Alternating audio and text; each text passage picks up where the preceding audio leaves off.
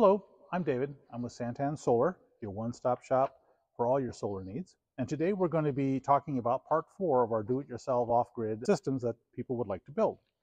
Today we're talking about charge controllers, how to size them, and just how charge controllers work.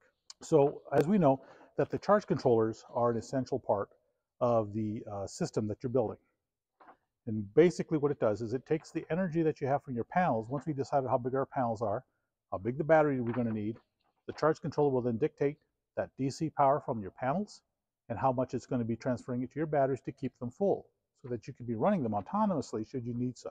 These panels will also send power to your loads as you're using them during the daytime. So it does kind of double duty. There are a couple types of charge controllers that are out there in the market you've probably heard of. One of them would be the PWM and the other one is the MPPT.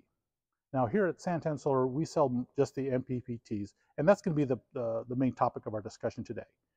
What that does is that allows your system to find the sweet spot of how much power that your panels can output to your charge controller, to your battery. And that is where key is, because it'll take those high voltages and turn it to lower voltages, and it looks for that particular maximum power point that it can use to help charge your batteries. You've got to make sure you're checking that you get the right size charge controller. And a lot of them out there are going to say, well, how do you do that? Well, the amps are the value that you'll have to pay most close attention to for the charge controller. So there's a very basic formula that you can use that'll help you decide the size that you need. Using the formula of power equals volts times amps, you get 3,000 watts and your battery bank is like 48 volts, okay?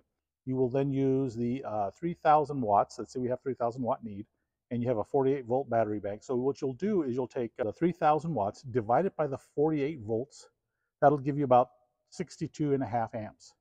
So that's the kind of size. You have to make sure your charge controller can handle at least 62.5 amps. Now, figuring other environmental factors. What that means is that depending where you're at, panels can be, as we discussed earlier in previous videos, panels in different environmental conditions such as colder weather will produce more voltage, as opposed to in hotter weather where they might produce less. So we always want to look for the most maximum that it's going to put out in colder climates. And that means we want to give it like a 20 to 25% buffer. So we usually go for the 25%. So you want to increase that by 25%.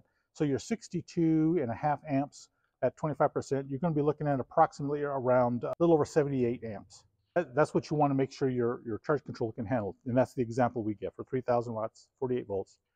With a 25% increase due to environmental factors that you want to put in, 78, a little over 78, about 78.1 amp is what you're going to be looking for.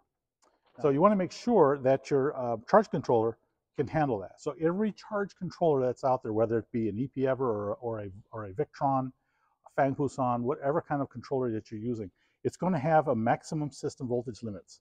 So what you want to do is, once you calculate how much voltage your panels are going to be putting in, adding that 25% increase so you can have that little variance, the maximum you want to put, you should not be exceeded. Every charge controller is going to have a maximum limit of voltage and amps, but you want to make sure you stick within that voltage range, because if you do more than that, you could burn out your charge controller, or you might have errors. So you want to stay at or just below it, okay? So that way you get the best performance out of your charge controller. And then, of course, the amps that's coming out of that, if you have a 40 amp charge controller, that's what's going to be putting out to your battery. And generally, you want to put some sort of a circuit breaker or fuse to go from your charge controller to your battery, so that if there's any overcharge or overvoltage, you're protecting your battery as well as your charge controller.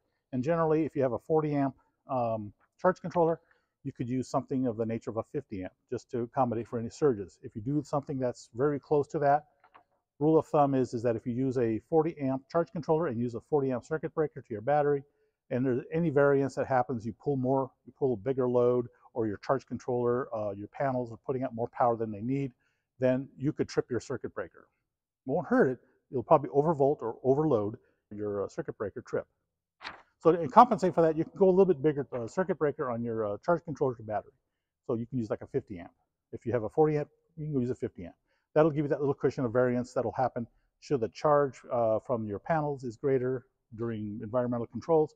At that time, you'll put out a little bit more amperage than you want to your batteries. Your circuit breaker can accommodate you without harming anything. What you got to keep in mind is that you do not go over these values.